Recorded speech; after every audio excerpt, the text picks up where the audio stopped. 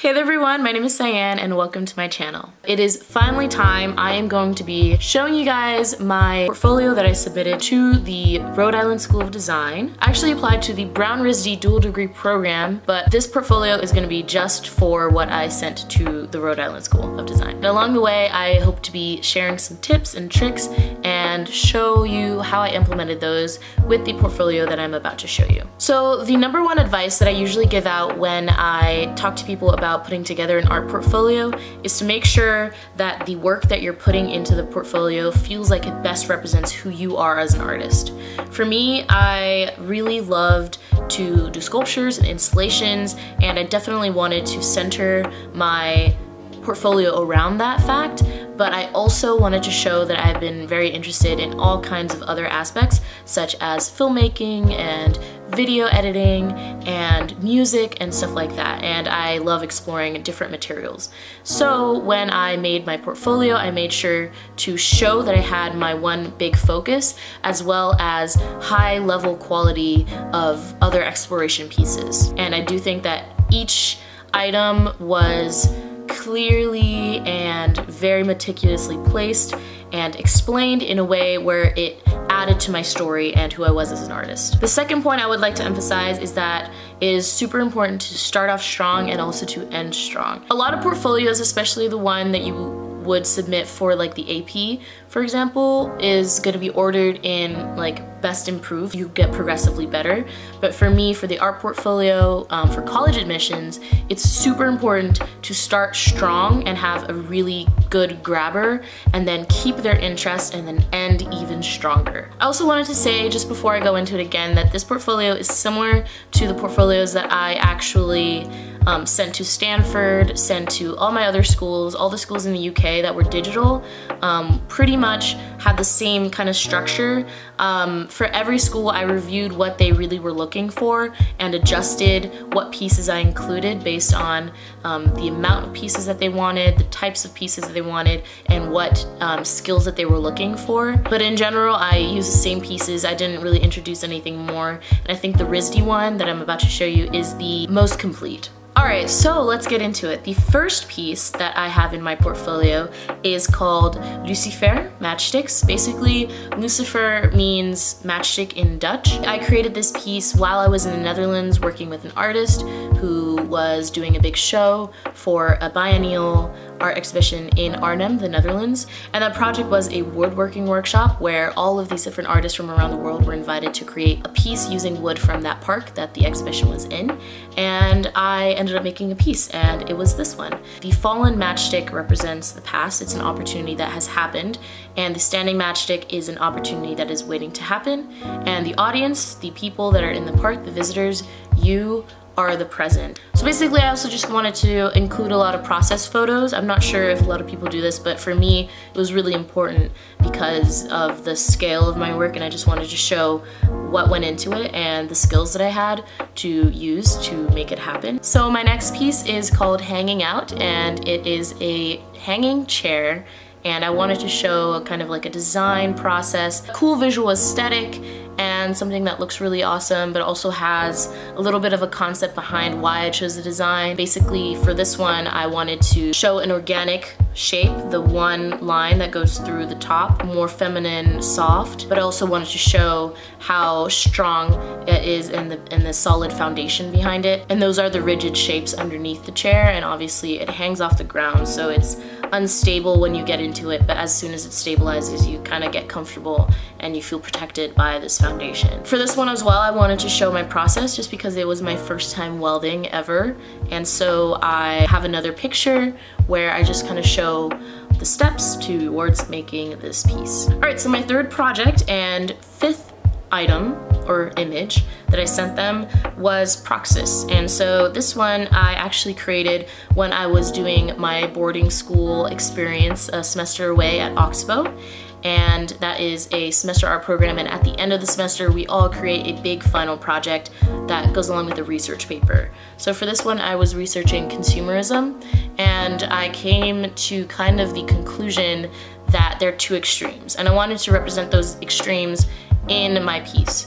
Basically, one of them is, what if we had no consumerism at all? What if there was no media influencing us, no ads, nothing like that? Then what would we be able to use to express ourselves? We would end up being kind of empty shells, and we would all be the same, and we wouldn't really have anything to use to inspire, to show people what we are about and what we're interested in. But on the other hand, we become equally empty and ingenuine human beings if we let everything we see around us influence us, and everything is about putting on a spectacle. Basically, this piece is a styrofoam life-size human that hangs from a single rope from its back. That one is representing if we did not have any influences at all. It's empty. However, the ropes on the shadow part of it that is being reflected on the wall, that represents a version that is being influenced from all different angles like a puppet. And then for my second image of that, I actually also showed my process along with some notes and some background from my research that I did for that project. So my next piece I created also at the Oxbow School, and it is titled 57 Pounds, and it's just a backpack and it is overflowing with dollar bills. The concept behind the piece is that it is I've weighted it down physically to be the weight of what my high school's tuition for a year would have been in dollar bills, and I kind of wanted to do a piece that represented like the value that we place on education and what is the worth of it, and when we carry these backpacks, what is the weight that we have on our shoulders, and how are we gonna not take it for granted and knowing that that is a tuition and what is its worth, you know? After that, I also included a less conceptual piece. This is a exploration using one material, so all of these are created just from masking tape. And this one was about being able to depict the different elements and principles of design. And so I don't quite remember what they were, but I think it was emphasis, contrast.